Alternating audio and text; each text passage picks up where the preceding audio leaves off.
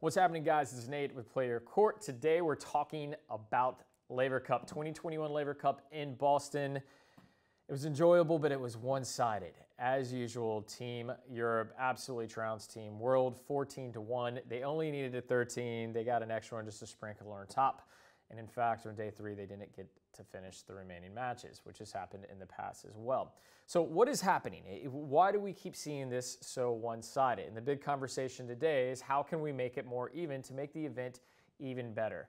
So one, let's go ahead and push aside some of the talk that I woke up to this morning that Laver Cup isn't going to last. It's going to last because it's a guaranteed ticket to where you can see some of your favorite stars all in one place.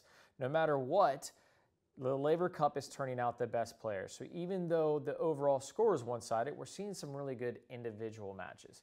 So one of the sentiments is from Team World's captain Johnny Mack. He contests that scheduling needs a change, that the ATP needs to freeze other events so that they can get better players. Well, their players are pretty good. I mean, you got the big serve bots between Ralo Pelka and John Isner, the firepower of Denis Shapovalov, Kyrgios, but they're not pulling through. So who can we pull from? Well, we've got the up-and-comers, right? We have Brooksby, we have Sebastian Korda. Players are getting better, right? And to get those players in, maybe that makes us more competitive down the road.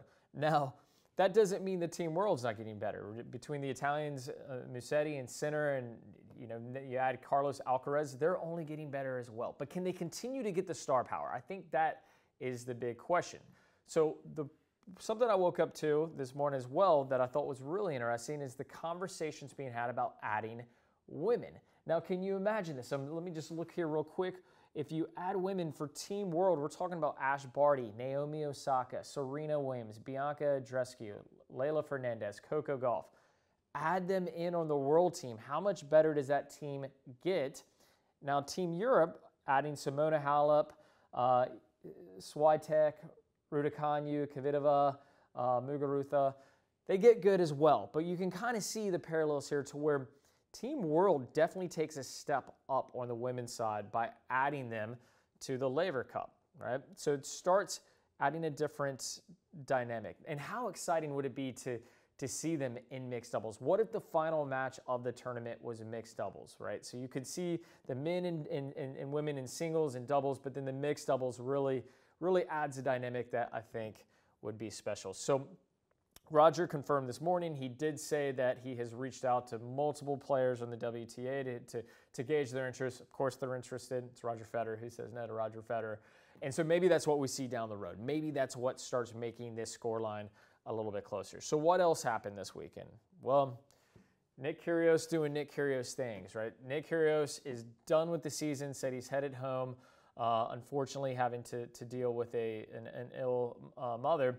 But he keeps alluding to the retirement. He keeps talking about, there's no way he's running another 4 to 5 years, and that's likely. You can tell the torment in which he's playing under, where he even self-proclaimed he's not as athletic, he's not as youthful as some of these guys up and coming. He's just here for a good time, not for a long time. So it'll be interesting to see what happens with Nick. But sadly, he did say that this is his last Laver Cup. We don't know if that's true because he's been a spark plug on the sideline between him and Sock and those guys. The energy that they bring has always made it really interesting. But it appears old Nick is walking away. So who had the match of the tournament? Well, it's also who I thought was the player of the tournament, Andrei Rublev. So Andrei Rublev battled, if you watched Friday, he paid, maybe he did pay him, I don't know. He played Diego Schwartzman to a third set breaker in just an unbelievable match. Schwartzman led the entire tiebreak to the very end, where Rublev just came up with some absolute magic to steal away that moment. But also in doubles, so he went 3-0. He won both. I believe he won 1 singles matches and 2 doubles matches. So Rublev in doubles, who would have thought the dude can volley, right? Like really fun for me personally. Was just a lot of fun to watch the whole weekend. But going 3-0, definitely the MVP. So what is the moment? What was the moment of the tournament? Well, this is the runner-up. So in the stands. Super cool moment. You saw Roger Federer sitting with Andy Roddick. What do those guys talk about? Like, what is the storyline there? Wouldn't you love to be this dude here just listening in? Maybe hard with the mask, I don't know. But is Roddick talking about how he would have won so many more Grand Slams if it wasn't for Federer and their epic showdowns at Wimbledon? I just thought this was a really cool scene that they kind of panned over to, and it was like, of all people, like, it's Roddick and Federer having a chat in the stands. But this was not the moment. So the moment, moment of the entire tournament was this. Let me get out of this. Was this moment, the video? I wish I could show you video. Definitely look this up. But some language here, so I apologize in advance. Definitely some colorful language. But here, let me give you the backstory here. So, in the only point that the Team World was able to secure, it was over Sasha Zverev in doubles, and promptly after losing the match, Zverev walked over to Team World and said, "Enjoy it, it's the last point you're going to get." So, McEnroe, F this guy.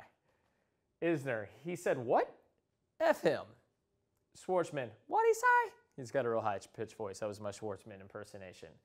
All right, so McEnroe reiterates. He said, "That's the last point we're going to win." Now, this is where it gets controversial. Opelka, he also says he's innocent. That is shots fired, my friend. Like, what he's referring to is, obviously we know there's some domestic abuse allegations against Zverev. In fact, Carrillo, who was supposed to be announcing the event, stepped down because she wasn't happy that that Zverev wasn't denounced in these allegations, or things weren't being spoken more publicly. And with a lot of these players not making a public opinion because they haven't been asked directly. But here, you can see this is all come to head. Zverev's not popular. Maybe he is with Tsitsipas and some of the guys on Team Europe, but the cojones on this guy to walk over to Team World and say that's the last point you're going to get. You know that Kyrgios doesn't like him. They have bad blood with kind of Zverev's behavior during the height of COVID. Kyrgios called him out.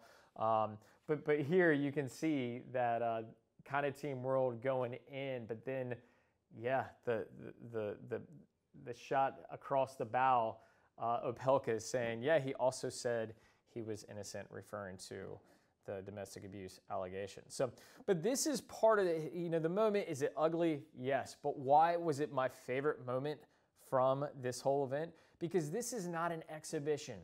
And if you've ever been to an exhibition, you get all excited. I watched Nadal and Del Potro in New York. I was so pumped. It was the first exhibition I attended, and it was scripted. It was like watching the WWE. You know, they're playing good tennis. They're not playing great tennis, but everyone kind of knows who's going to win. And these guys want to win, and they don't necessarily like each other. So what you're getting is what you paid for. You're watching athletes, tennis professionals, battle it out. And there's nothing better when you realize that there's a little bit bad blood. Shapovalov in the post interview made comments on it saying that they were going to dig in as hard as they could because of the comment, to little avail, unfortunately.